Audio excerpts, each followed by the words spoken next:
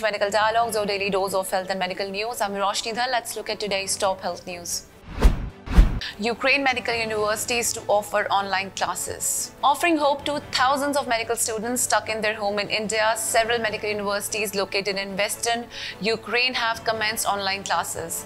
Other universities are also planning to resume classes via online mode soon.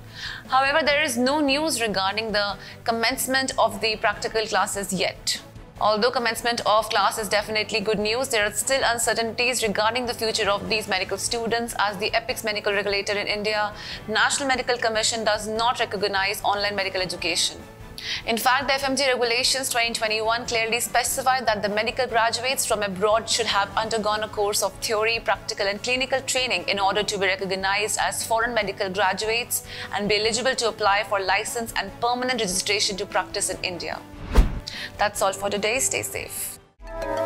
Never miss a medical update from Medical Dialogues.